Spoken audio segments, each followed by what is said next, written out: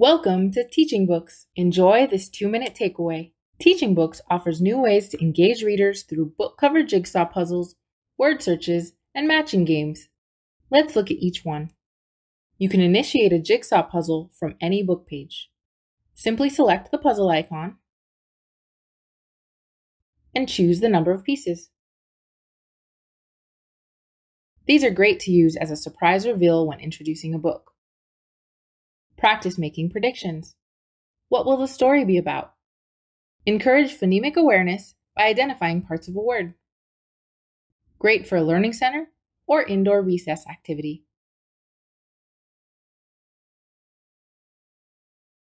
Next, let's look at word search. You can create one for any book. Select the word search icon. Then customize the puzzle by selecting from the word bank or adding words to support academic vocabulary or learning targets. Indicate how you want the words displayed. Select Create Word Search. Then print or project on a whiteboard so students can start playing.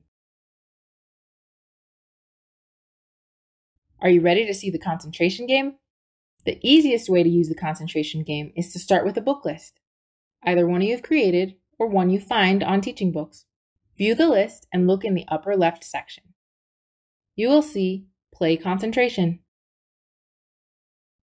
Match the covers.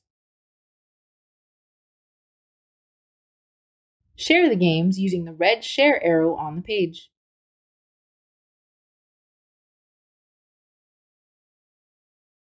In addition to being located on book pages and lists, all of these options can be found in one place.